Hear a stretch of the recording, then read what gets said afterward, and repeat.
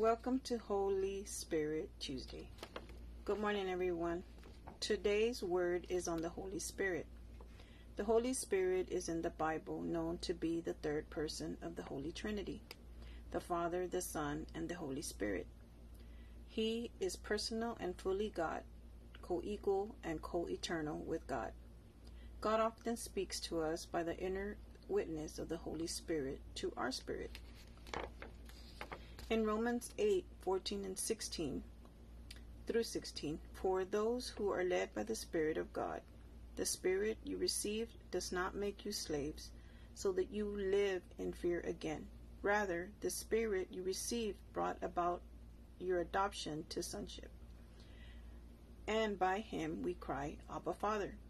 The Spirit himself testifies with our spirit that we are God's children.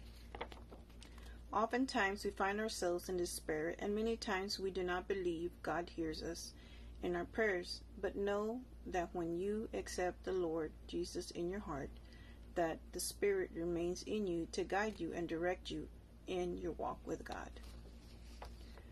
John 6:63 reminds us that the Spirit alone gives eternal life.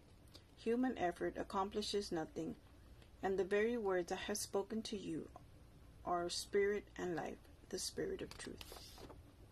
The Holy Spirit also gives us gifts called the gifts of the Spirit. In 1 Corinthians 12:8 through 11, a spiritual gift is given to each of us so we can help each other. To one person, the Spirit gives the ability to give wise advice. To another, the same Spirit gives a message of special knowledge. The same Spirit gives great faith to another, and to someone else, the same Spirit gives the gift of healing. He gives one person the power to perform miracles, and another the ability to prophesy. He gives someone else the ability to discern whether a message is from the Spirit of God or from another spirit. Still another person is given the ability to speak in unknown languages, while another is given the ability to interpret what is being said. It is the one and only Spirit who distributes all these gifts. He alone decides which gift each person should have.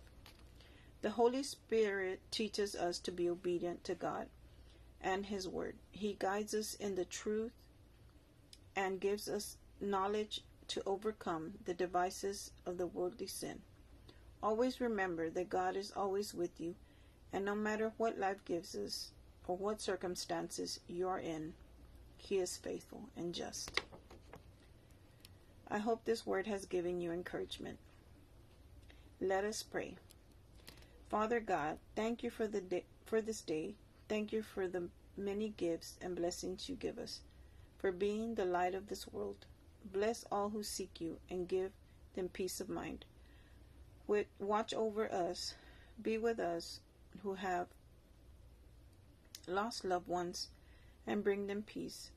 Send your angels to protect our families, church family, co-workers, and friends. Let this word be a blessing to all. In Jesus' name we pray. Amen. Thank you.